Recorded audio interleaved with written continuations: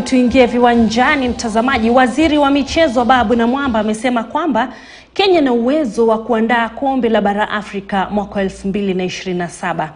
Namwamba ameongeza kwamba wizara yake inanuia kuimarisha miundo msingi ya viwanja humu nchini. Talk about football. Next year, for instance, we are officially launching our bid for the 2027 Africa Cup of Nations. So we have so much lined up next year. We have already started actually. The process of audit has already started. But even as that goes on, we will start preparations.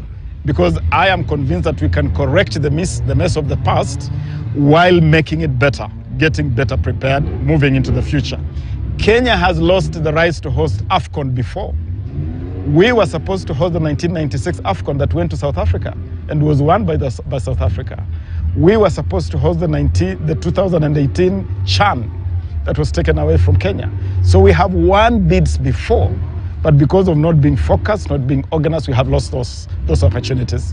We want to go for it this time, but we will be better prepared. And one way of doing that is to put our facilities in pristine condition, and we have already started. Bila shaka ni matumaini ya kila mmoja kwamba ndoto hiyo itatimia. Na vile vile Waziri Ababu Namwamba amesema serikali inanuia kuendelea kukuza mbio za magari nchini.